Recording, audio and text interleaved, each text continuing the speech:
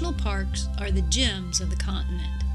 Each of the 58 national parks is a natural place so treasured that it was set aside to guarantee that future generations could enjoy them too.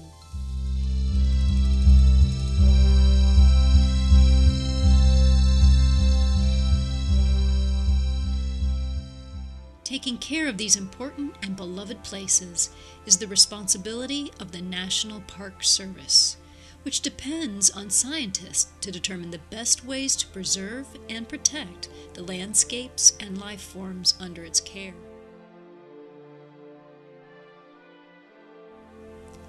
Scientists working in national parks track populations of bears, salamanders, and cacti. They monitor volcanoes, measure glaciers, and look after caves.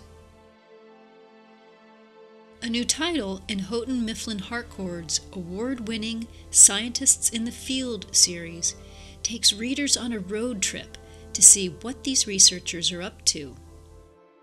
In the book, Park Scientists, author Mary Kay Carson investigates how and why geologists are measuring geysers, ecologists are studying salamander genes, and biologists are tracking large venomous lizards. Science is important for managing the natural resources of parks. But parks are also important for science itself. Research goes on in these parks that cannot happen anyplace else.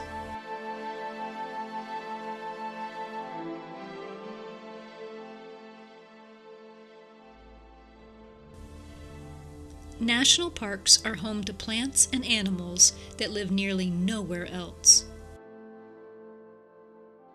From synchronous fireflies in the Great Smoky Mountains to the grizzly bears of Yellowstone.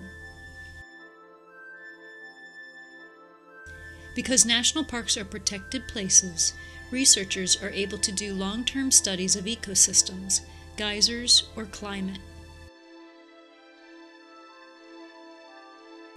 Scientists can collect data for years or decades without worrying about a highway being built or a field being mowed. Parks are like natural laboratories.